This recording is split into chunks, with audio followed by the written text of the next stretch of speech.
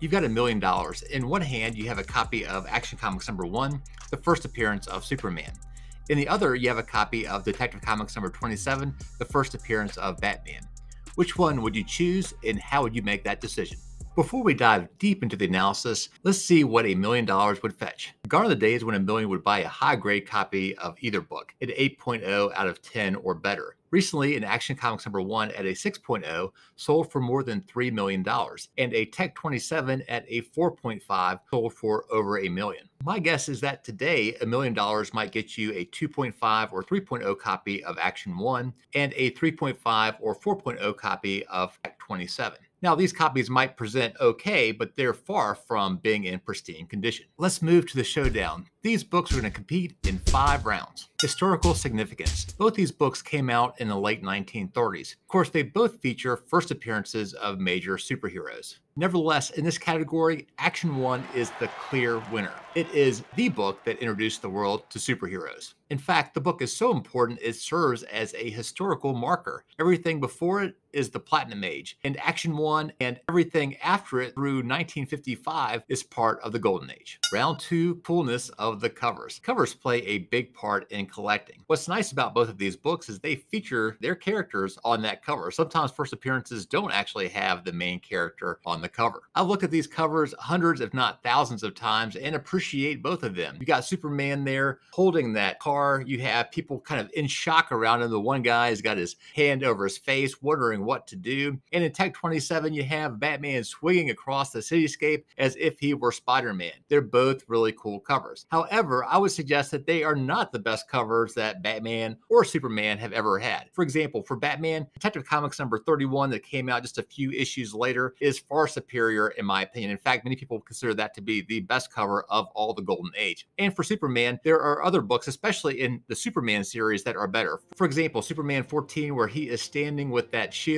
with the tanks in the background and the eagle on his arm. You can't get more American or patriotic than that. So I think that's a better cover than Action 1. So my thinking is that these covers are iconic. They're really good, but not great. And I'll call this round a tie. Round number 3 is about the popularity of the characters today. This category is clear cut. In the last 35 years or so, it's no doubt that Batman is more popular. He sells more comic books, does better in the box office, and generally perceived as cooler. Clearly, you are correct. I am so much cooler than Superman. If you like me and you like this content, please give this video a like. Round 4 is Rarity. Part of the reason these books are so expensive is because they are legitimately rare. For Action 1, there's only 77 copies on census, and for Tech 27, there are merely 74. Now let's contrast that with other major books. So Amazing Fantasy 15, the first appearance of Spider-Man, has over 3,500 copies graded by CGC, and Hulk 181, the first appearance of Wolverine, has over 15,000 graded. So in comparison, these books are super rare. And the difference between them, 77 versus 74, is so close that I'm going to call this round a tie as well. The last round, round number 5, is about long-term investment. Now, let me say that past performance doesn't guarantee future performance, but I think it's interesting to look way back in history. So with me, I have the Overstreet Comic Book Price Guide, and this is a copy of the original, the first edition that came out in 1970 by Bob Overstreet. They list both Action 1 and Tech 27. So if I open up this book, and there you see Action 1 listed, and it's $300 in the best condition. Now let's go to Tech 27, flipped right to it. And there it is. In the best condition is $275. That's what we're looking at today. Tech 27 is just a half step lower than Action Comics #1. So from a long-term investment perspective, I think you're going to get about the same rate of return for either one. So I'm going to call this round a draw as well. Okay, the 5 rounds are finished up. And if I was in this position about which one I would buy, here are my thoughts.